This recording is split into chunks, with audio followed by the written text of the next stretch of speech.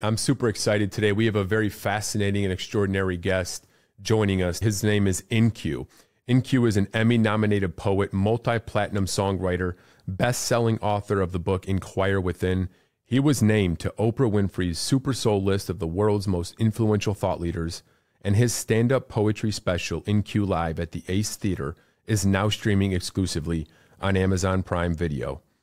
In this particular interview, we talk about storytelling and how stories can change our lives and the world around us, how business leaders can incorporate better storytelling into their organizations and the benefit of that, and then also how our lives can change based on the stories that we continually tell ourselves.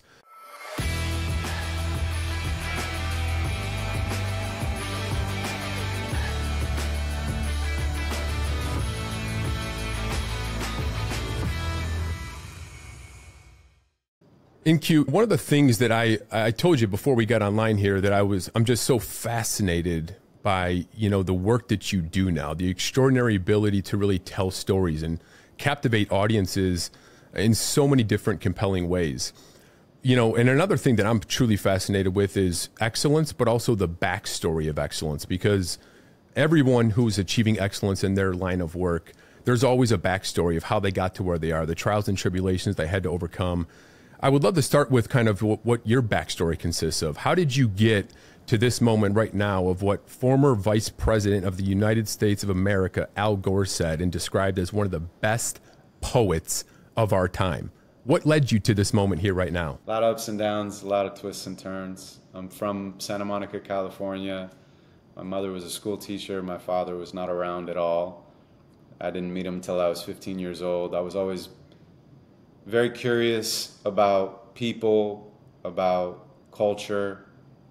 I think I always felt like I was observing my life, and maybe that was because of my particular environment, my particular circumstances.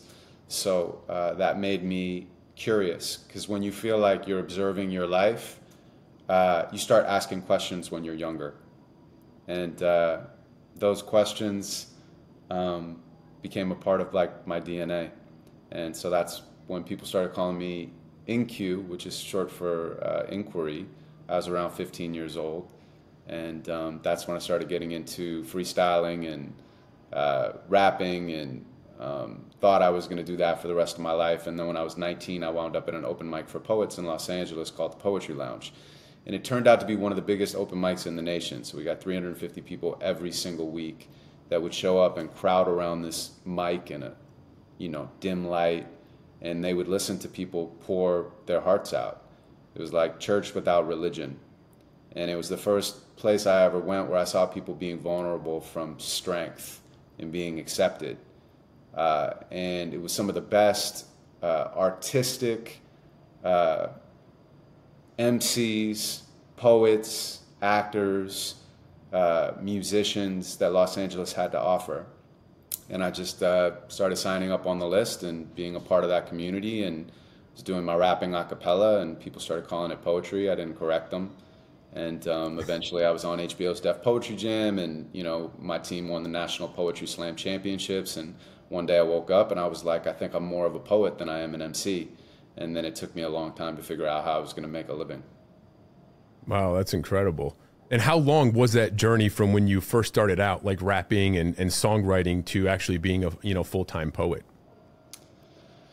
I mean, I went to college for 1 year and then dropped out to pursue being an artist. So at that time I had a bunch of interim period jobs, but I would say I started seriously writing when I was 14, and I'm 45, so I'm a lifer, Wow. I'm past 30 years of figuring out how to put my truth into rhythm and rhymes and share it with other people. I didn't start making money at it until I was probably 30. And I was pretty desperate at the time because I'd had a lot of success, but I couldn't figure out how to monetize it. Poetry is an incredible art form. Some of the best artistic experiences I've ever had as a fan was watching other poets on stage. But there's not a lot of infrastructure.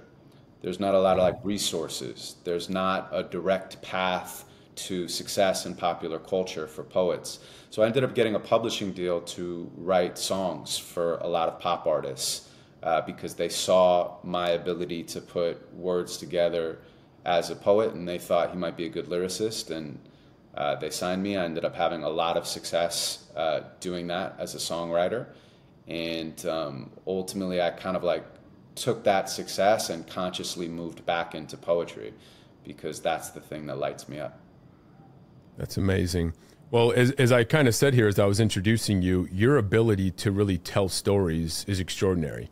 And I mean that from the bottom of my heart. You know, I've been speaking for really 13 years now. And I'm always curious when I'm traveling over, across the world and seeing different speakers and now poets such as yourself. Your ability, though, to tell stories truly is extraordinary. And that's the one thing that really captivated me. But something you say that really sparked my interest is change your story, change your life. Yeah. Can you speak more about that and dive into that a little bit? Yeah, we're all storytellers, and the stories that we tell ourselves and other people become our lives. So change your story, change your life, and change your story, change the world. I think the issue is that we're often not aware of the stories that we're telling ourselves, and they just repeat over and over again unconsciously. And that playing in the background tends to create, or at least have you focus on the things that reaffirm that story. Like your beliefs become your reality. I have a line that's, you will always find the evidence for what you choose to believe. And it really doesn't matter whether you're like aware that you're choosing to believe it or you're unaware that you're choosing to believe it. It will be the foundation for your life. So part of what I do through creativity is when I'm performing my own poetry, I hope that it's a mirror for other people to look into their own lives and their own stories and figure out how to tell more empowering stories. And then when I'm doing these poetry workshops where I'm getting other people to explore things that are moving and meaningful to them, no matter what they're exploring, we always try to wind up in a place of infinite possibility and strength and hope, because I think that's what the world needs most right now. The workshop that I did today, as I told you, was for a YPO group, and there was about 50 or 60 people in the workshop. And I was saying to them before we started, look, the world is really messed up right now. I don't know when people are going to hear this, but there's a lot going on. And there's a lot of pain and suffering, from what's happening on the macro side of things and the wars that are going on in the Middle East and in Eastern Europe. But there's also like an epidemic of loneliness. People are literally attached to these devices, me included.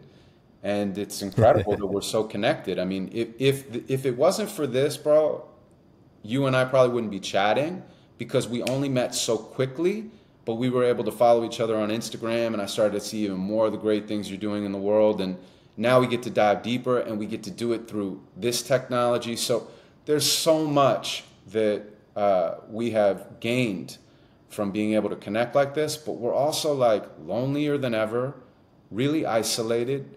We don't know how to like interact with other people in the world. And so I said to them, all I know is that in my life, when I've gone through things, creativity is one of the best ways to bring me back into gratitude in the present moment. And so no matter what it is you write about today, we're going to celebrate you for it. And then they got up and they shared, and we wound up walking away with having 50 or 60 more new poems in the world that didn't exist before the session. And for that, I feel like it's an honor and a privilege to do what I do. Man. And that's so true, though, because, I mean, when you think about it, so many people listen to those negative little voices in the back of their head, right? Telling them that they're not enough, telling them that they don't have the talent or the capability or the capacity to go after that aspiration or that dream that's deep in their heart. Something that I've always believed in was, you talk about change your story, change your life. It's really not about switching the story per se in our head, because a lot of times the story that we currently have in the present moment may be negative or self-diminishing. It's also about, how can we talk to ourselves? right? Sure. In a victorious way? How can we talk to ourselves like a champion? And that may sound a little bit corny, but I think at the end of the day, as a former athlete, right, of how I started my journey in my life, one of the most beneficial things was not listening to that inner critic it's really all about recreating our future by talking to ourselves like a champion.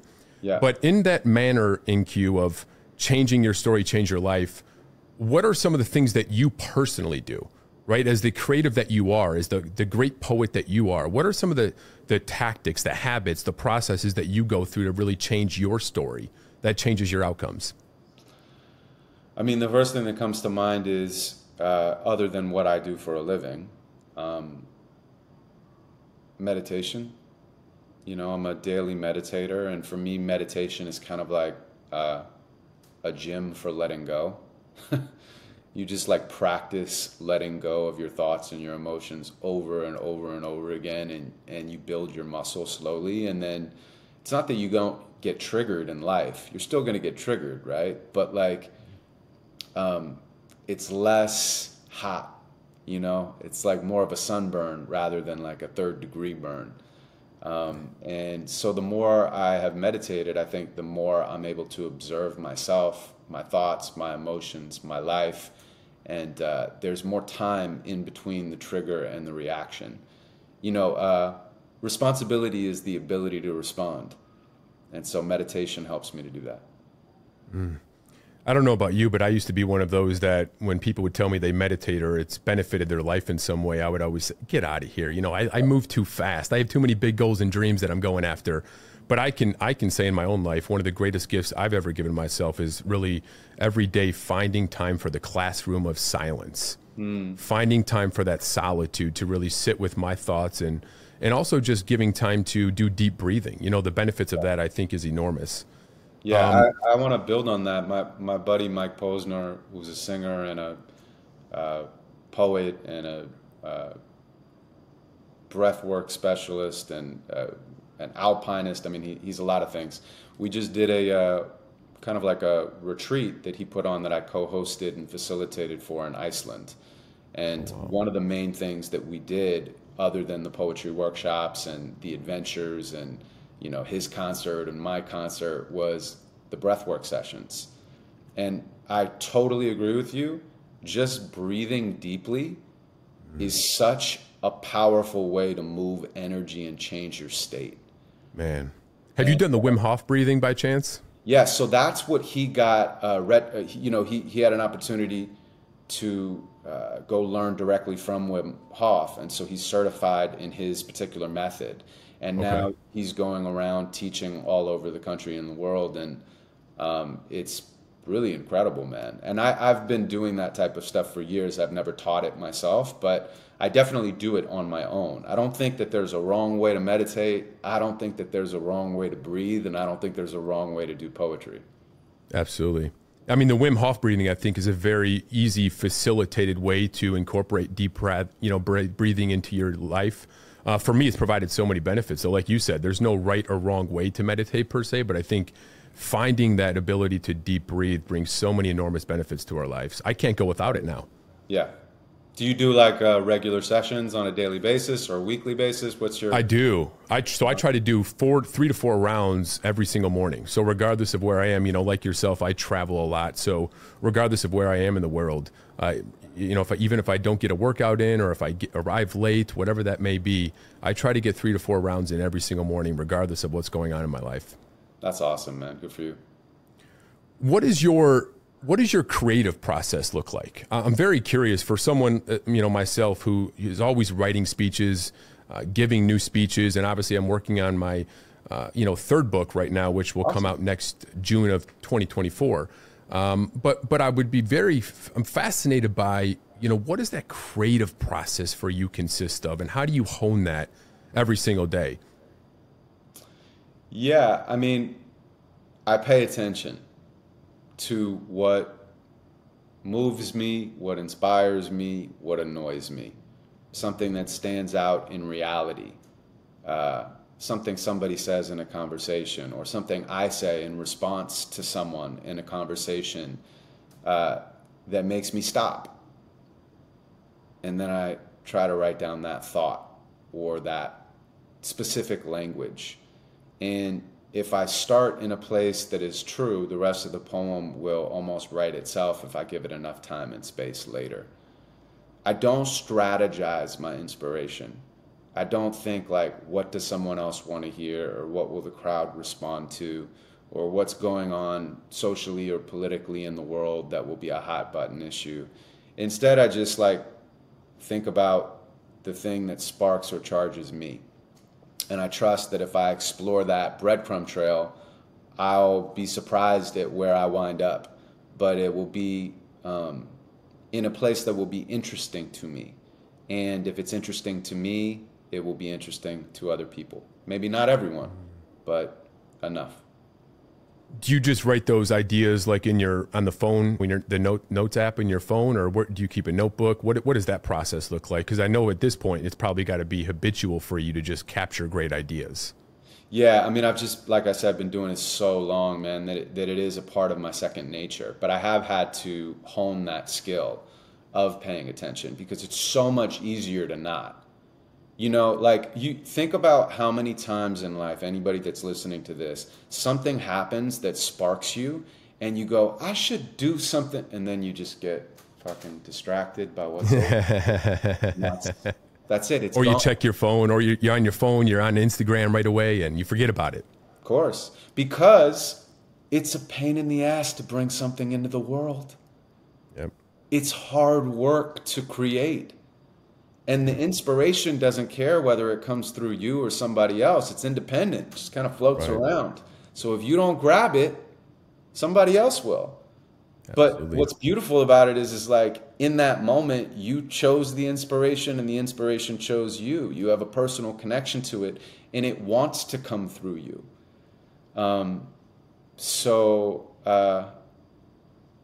Yeah, I mean, I try to welcome it in. I try to not push it when it's not there. And whenever it comes and I create something with it, I always say thank you.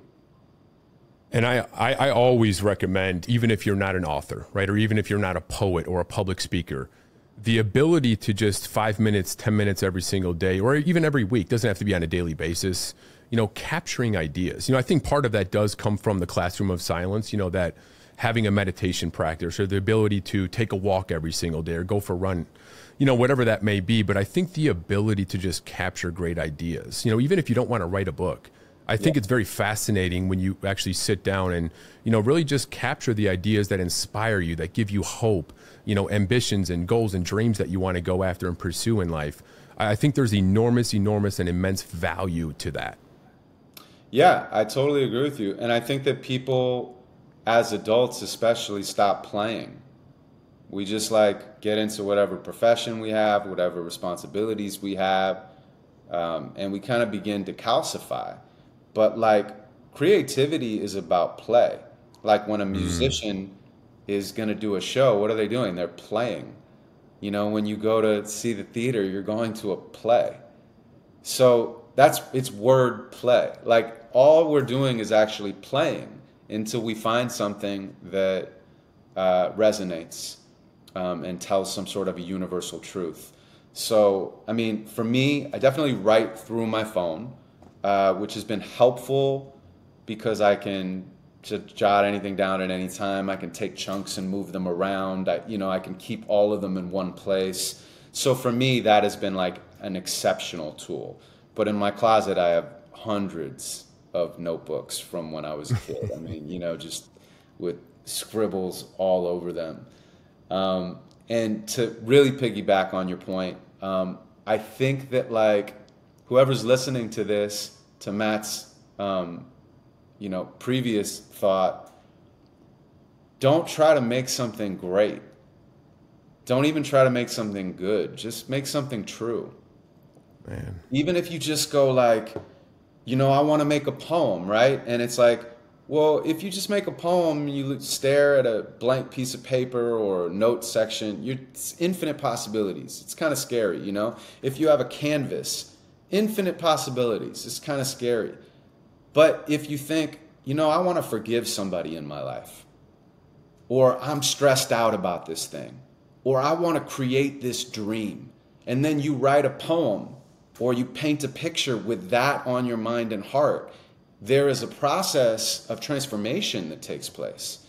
You know, it's moving energy. Emotion is supposed to be energy in motion. So if you don't move it, it gets trapped inside of you and becomes disease, or you take it out on somebody in traffic or something like that. So pay attention to the things that move you, and then move the energy through creativity so you can bring it into the world. You know, you have every right to sing as Nina Simone. You have every right to paint as Pablo Picasso. You have every right to write a poem as me. You have every right to make a speech as Matt. And I think the more people that realize that they're creatives and that they're artists and that their life is their biggest art, the better. Absolutely. And I think it starts with kind of what we touched on here, you know, the ability to capture ideas. And I think also, like the individuals that you just mentioned, you know, who are individuals of greatness and who have achieved extraordinary levels of excellence, right? I think you have to also get rid of that idea of perfectionism. You have to embrace the messy. You know, I think to start, whether you're writing a book or, you know, whatever that may be in your life, right? You have to fall in love with the process and get rid of the idea of perfectionism, because everyone that you just mentioned, they've fully embraced that idea. And I think that there's so much to that. And I agree so much, InQ, that, you know, I think a lot of people may talk and tell themselves they're not creatives, but really they haven't given themselves a chance to be a creative and really step into that moment to create something magical.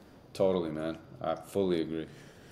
So, you know, the power of, as I kind of mentioned in the beginning, you know, like when we were in Singapore, you know, speaking at $1 Million Roundtable, one of the things that really drew me to you, and then obviously doing my homework and watching a lot of your videos on YouTube and so forth, is really the power of storytelling. I've always said for the longest of time that, you know, stories have an incredible ability to not only change our lives, but change our trajectory and change the world, right? Every great president, every great athlete, every great business leader, it started with a story they tell, right? Whether it's a story about themselves, a story about their idea, their brand, or their product. You know, how can we improve our storytelling? This is not about, you know, writing your next poem or writing your next book or a speech. I believe every single individual has to learn the ability to storytell, because our ability to sell ourselves, storytell ourselves, our ability, our capacity to add value for a job we may want. We have to tell our children stories of things we want them to do and not to do, and how they live their life. So how can we really improve our storytelling, InQ, or something that has benefited you and your ability to tell stories over time? I think it's just about realizing that the picture is not the frame.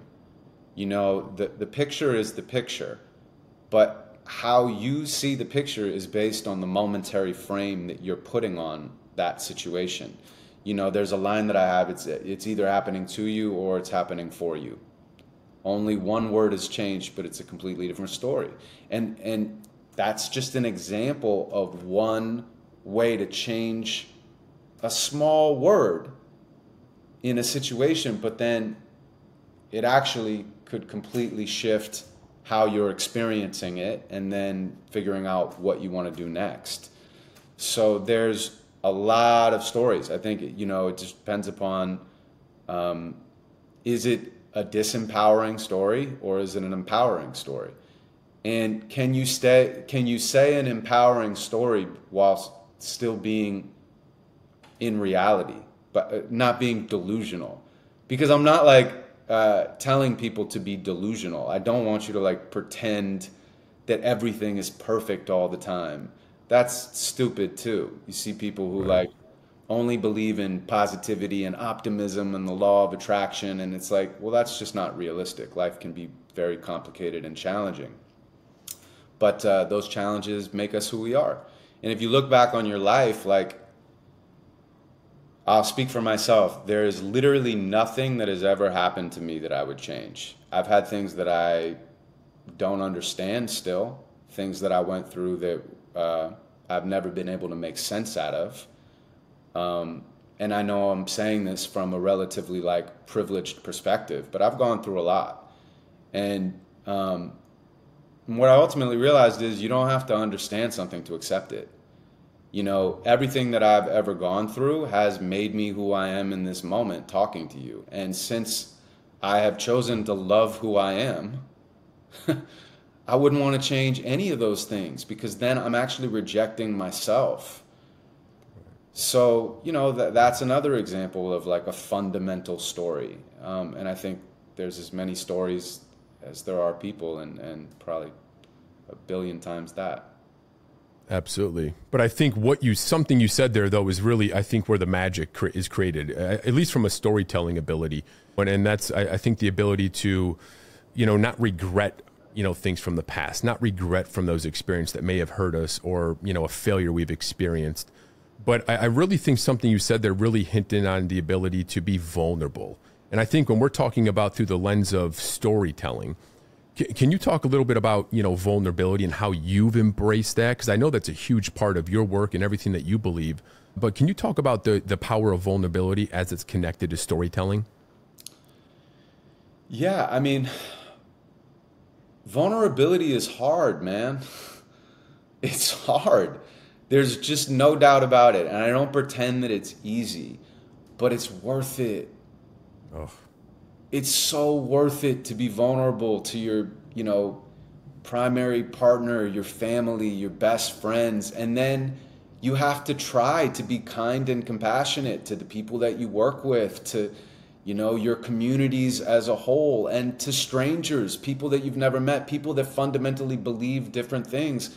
You know, it's like we have to try to continue to be vulnerable and tender with each other, because the consequence of doing the opposite is unsustainable. And you miss out on the sweetness of life when you close off your heart. You know, we did a workshop, and like I said, I do this for huge corporations, companies all over the world, but I didn't start doing it for that. I started doing it for kids in Upward Bound programs, libraries, you know, teenagers, you know, downtown Los Angeles and an art share program. I did juvenile facilities. And last year we went to Flint, Michigan, and we did a poetry workshop in a jail. And, you know, a lot of these guys were in there for very, very real things. And there was a lot of pain in the room. And a lot of them are in very, very difficult situations, and they've caused a lot of pain to a lot of people in the real world. And we did this workshop, and I was basically asking these guys to be vulnerable in an environment where vulnerability can get you hurt or killed. And I was very aware of that. And so the first thing I, of course, did, like, is what I do in every situation, is I lead by example. You know, because if I'm asking people to be vulnerable, I have to be vulnerable first. And what I've learned is that when I do that, not always, but almost always, people want to be vulnerable back. You know, they actually want to open up and they want to connect. They just don't know how. And the sheriff called us up after we did that workshop and said there was no violence in the jail that night from anybody who had come to the workshop. And he said that almost never happens. Wow. He said, we've never had a program that has come in where the result has been no violence that night. And that was the most touching thing to me, because I knew at least it made a momentary impact where these guys felt like they were valuable and they had an opportunity to support each other. And so that's what I would say to people is vulnerability is hard, but it's worth it. And vulnerability is not a weakness. It's actually a great strength. Yes. I mean, you know, sorry, go ahead, bro. No, go ahead. No, I was just going to say for companies, it's like clear that like if they were vulnerable all the time, nothing would get done. Like, right. I get that. But being vulnerable none of the time doesn't work either. And right. When you are vulnerable, being vulnerable from a place of strength so that it's like intentional and powerful and inviting is a real thing. So yeah, I totally agree with you. I mean, you see the difference, though. I mean, you see the leaders that they'll try to act like everything's perfect, everything's going according to plan, there's no problems in the world, right? And they're 2,000 of their employees may be going through, you know, there may be layoffs, right? Or there may be, you know, furloughs currently going on, a lot of adversity and uncertainty of the future, right? But the C-suite executives and the leaders of that organization, they have no empathy, right? So there is no, you know, the ability to bring vulnerability to the forefront. And you see the difference compared to a leader who does empathize with their people and then who is also able to be vulnerable. I know one of the very first times when I first started speaking about 13 years ago, I'll never forget I had a mentor who, at this point in my career, I was just talking about football and how football related to business. And I was talking about how great Matt Mayberry was, all the accomplishments and successes. And I'll never forget, though, NQ, after one event, he pulled me aside and said, "Not enough, Matt."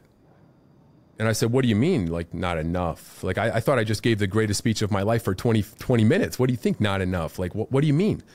He said, "You're not going deep enough. You're not sharing the vulnerable truths of who made you who you are today, of the great gifts that you can give to the audience." And he went on to go explain about sharing more of my failures and hardships, as hard as that may be, is really where the lesson and gold is. And I'll never forget, 1 week later, I gave a speech and it completely revolutionized, my everything. From rather than talking about how great I was, I started to talk about, when I was 16 years old, a drug addict, almost throwing away my life, getting kicked off the baseball team, which that was my best sport growing up, projected to go to the MLB. I'll never forget that moment of talking about how great I was and all my successes, to shifting that to being vulnerable, as uncomfortable as it made me. Right. There's so much greatness within that. Yeah, I think to your great point too, like, athletes don't often have the time or the luxury to be vulnerable because they're at war. When you're really in the trenches with the guys and you're going to battle, you don't have space, right? And it's a strange analogy to people who actually, do go into battle, but it's not far off. The consequences are far off, but it's not far off in terms of the energy. And people that actually go to war, they can't process what they're going through while they're going through it. They'll get themselves or somebody next to them killed. And if you're in a real battle in a football game or whatever, you're not thinking about that stuff. You're thinking about how to reframe it and move forward. So actually, athletes, I think, are some of the best storytellers in that way. But it does build up. Right? And so, like, what your mentor was basically saying is now that you're sharing stuff, it's like, don't just give us all the things on your bio. Like, when people read my bio, I'm always in the fucking backstage and I'm just like, oh my God, I'm so embarrassed, because like they're saying, oh, he's Emmy-nominated, Grammy nominated, Bob, all these things that I've done, and they're reading this list and Oprah's Super Soul 100, blah, blah, blah, blah, blah. I know the 1,000 failures for every success I had, and so I think your willingness to show that to people, it gives them an opportunity to not have to look up to you or down at you. They actually can look at you, and then your success becomes encouraging rather than discouraging. Because sometimes people see people on stage and they're saying all this stuff and they go, man, I can't do that. That's too far away from me. But when you share you can't relate heart, to them. You can't connect. Right. That's right. When you share your heart, then it makes us all lean in. Absolutely. Absolutely. And speaking on this theme here of storytelling, what about, because there's a lot of people listening and watching this who are executives, they're leaders in the business world. And one of the things that I'm real big on and really help a lot of leadership teams and organizations is the ability to tell stories, right? Whether that's a change or they're going through a change or transformation, how do you tell that story to the entire workforce? Whether that's 50,000 employees, 200,000 employees, or even 5 employees. But one of the things that I know you do, and you kind of talked about it a little bit in the beginning, is your workshops. But what advice or tactics or insights do you have for business leaders on how they can start telling better stories about their brand or a change initiative or something they have going on within their 4 walls of their organization? What I would say is that I always try to ask myself, what is true for me first?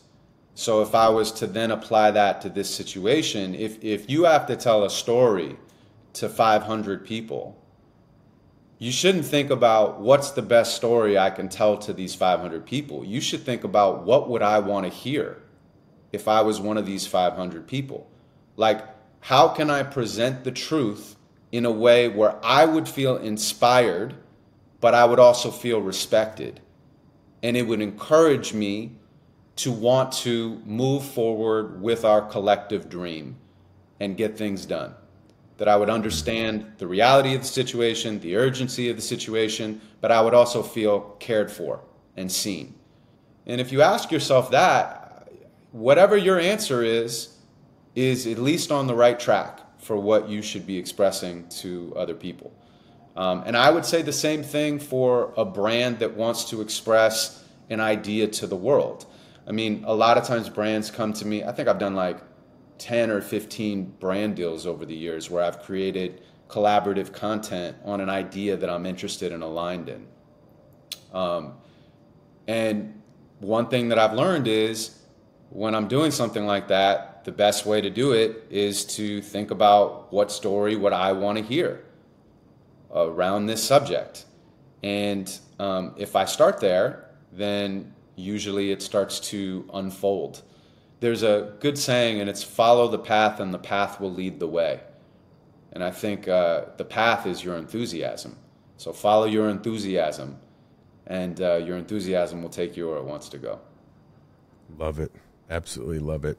And for the companies and businesses that do reach out to you and a lot of the workshop, engagements that you do, what does that consist of? Is there like a common theme that continually has been coming up over the past couple of years of, the organizations and businesses that engage with you? What are they looking for? What are their great challenges that you help them with? Yeah, it's funny because I was in Banff, Canada yesterday, and I had a keynote in the morning, and then I had a workshop in the afternoon. And in the workshop in the afternoon, somebody asked specifically how I got started. And as I said, I started doing these for kids, right? I didn't think about doing them with adults or certainly not corporate audiences, but ultimately I realized that they needed as much and sometimes even more. And the first one that I did, they paid me, a bunch of money, right? And I didn't come from money, and it took me a long time to make any money. And so I couldn't even believe they were giving me this amount of money, right? And so I go do the workshop, but I did a similar type of workshop that I would have done for like the teenagers, right? And it went really deep, okay? And so like 2 months later, the CEO calls me up of the company. I won't embarrass him. He's actually an incredible guy, but he calls me up and he's like, "Hey man, 2 people quit after your workshop." So I'm like, "What?" And then he goes, "Thank you." He said, "Thank you so much because actually you allowed us to get rid of 2 people that weren't the right fit for the company so that we could find 2 people that are." And so I hung up and I was like, that was an incredible storytelling frame for him to look at it that way, because I knew he meant it, right? And I knew that it would better his company. But I also was like, that's unsustainable for me. I can't be doing these corporate workshops where people are quitting left and right. So I came up with like a different program that went deep enough, but doesn't go so deep that people are losing their employees, right?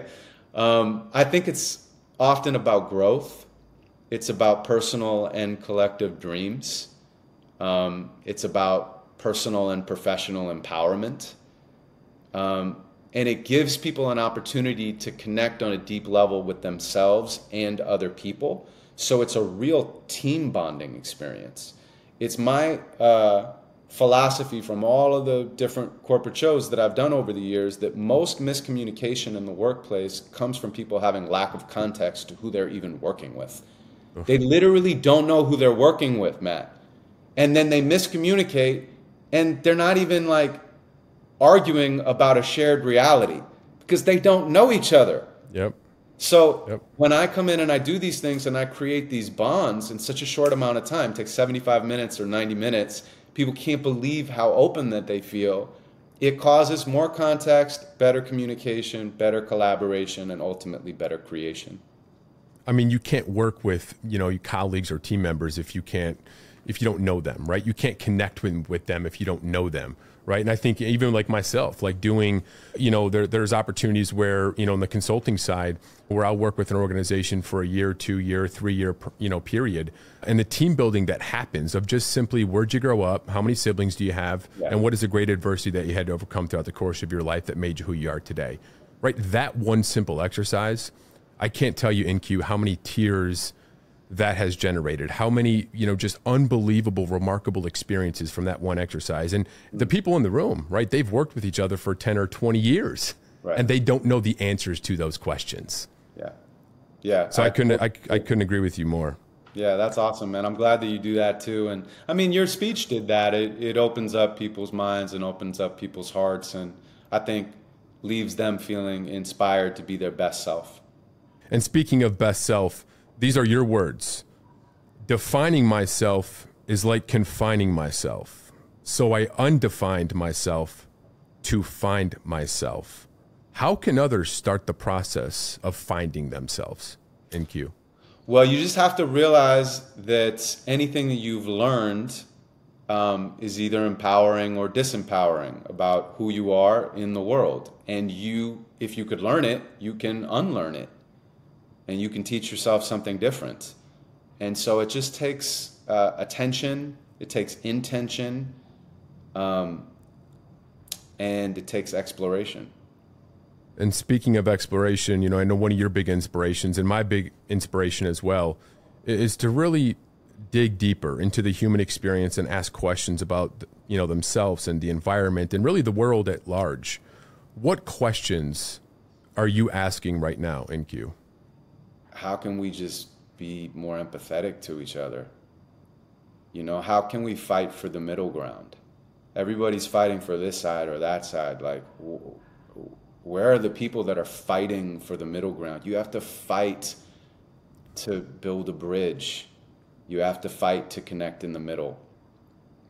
And I don't see people doing that. I see people just, getting more and more isolated in their ideologies and their silos, and attacking anybody else, and dehumanizing the other side just because they don't have the same beliefs. And it's heartbreaking. So I think, how can we create more empathy in the world? And if you don't know what to do globally, just act locally. Just be kinder to yourself first, be kinder to the people in your immediate circle, and just try to do something extraordinary today for somebody that you don't know. Just start some sort of a, kindness chain reaction. And it's not going to solve all of the world's problems, but once again, like, how do you get to the top of Everest? One step at a time, right? One step at a time. You got to start where you are. Something I always say is leadership is not about your title or rank. It's about your ability to influence and impact another human being. Yeah. Right. And I think all of us, regardless of where we are or what we do for a living, we all have the capacity to wake up every day and really add value and make a difference in someone's life. And I think a lot of that is what you're saying right there, is just start where you are. Yeah. And even just like, be kind to people who can't do anything for you. It's like, that's like the measure of real integrity, is like how you treat people who can't get you somewhere, anywhere, whatever. But what about, or applying the golden rule, right? Treat people how you want to be treated, right? I mean, just keeping that front of mind would do wonders. Yes, exactly. Yeah.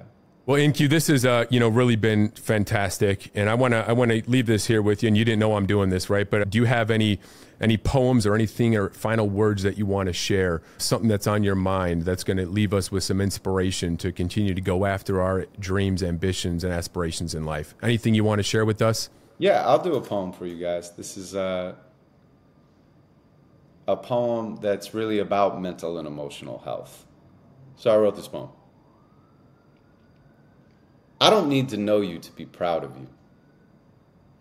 I'm proud of you for all you've done and all you do, because you're trying to become a better version of you, and I'm fucking proud of you. I hope this poem will empower you. I hope that you'll remember it the next time someone's doubting you. I hope that you'll remember it the next time them is you, and you're doubting yourself because you have nothing else to do. Pull the voice inside aside. You're on their side. Look them in the eyes and say, who are you to talk to you that way? You wouldn't let another person talk to you that way. So what makes you think just because it's you, it's okay? You'd probably never talk to another person that way. You'd either walk away or defend yourself if you stayed. But since you're the other person in this particular case and you can't leave yourself, you have to learn to hold space. So say, I'm proud of you. Even if it feels like it's pretend. Try talking to yourself like you're your own best friend. Try talking to yourself like the relationship could end. And the words you choose have consequence. Don't take yourself for granted just because you're always there. Celebrate yourself for always being there, always being here. Compliment the mirror. Let's be clear, self-help is self-care. Are you aware that your awareness and your ego are completely different things? Are you scared of the dichotomy constructing everything? Are you prepared to share the inner space without defining things? Are you attached to the illusion and the lullaby it sings? Are you distracted by the story even if it isn't true? Because if you are, you're not alone. It happens to me too, and still I'm proud to be proud of you. Woo! The infinite you. The non-specific you, the specifically terrific you, the universal you, the perfectly imperfect you. Look at you, you eternal you. You raced against at least 100 million sperm before becoming you and you and you. The one and only life will make. You have some nerve to walk around like you're some sort of mistake. You deserve to walk around like you're designed to take up space, like you're aligned from the core inside the earth to outer space. You're a fucking miracle without a molecule to waste. You're a physical expression of fate, and I relate. You're a mystical expression of fate, and I relate. You're a musical, magical, beautiful, powerful individual. That's why I'm extra proud of you, even when you get cynical. Remember that when times are tough. Close your eyes and hear my voice. You're 1,000,000 times enough. Close your eyes and hear your voice until it's something you can trust. You're 1,000,000 times enough. You're 1,000,000 times enough. You're 1,000,000 times enough. You're 1,000,000 times enough. You are the sum of all of your experiences. You are the sum of none of your experiences. You're only you because they doubted you. You're alive. And I'm proud of you. You got a gift, man. You got a gift. You have an absolute gift with words, with storytelling. It's unbelievable. I know you get told that all the time, but I want to tell you that's an extraordinary gift that you have. Thanks, man. I really appreciate it. You know, mutual respect to you. I really enjoyed your speech and just felt your heart when you were on stage and your desire for everybody to just be themselves and upgrade simultaneously. So, you know, when I met you, I was like, all right, cool. You know, we're cut from the same cloth. Well, NQ, I appreciate you. I appreciate you coming on, man. It's been great to talk with you, and thank you so much for your gift and for everything that you do. Thanks so much for coming on. Thanks, man.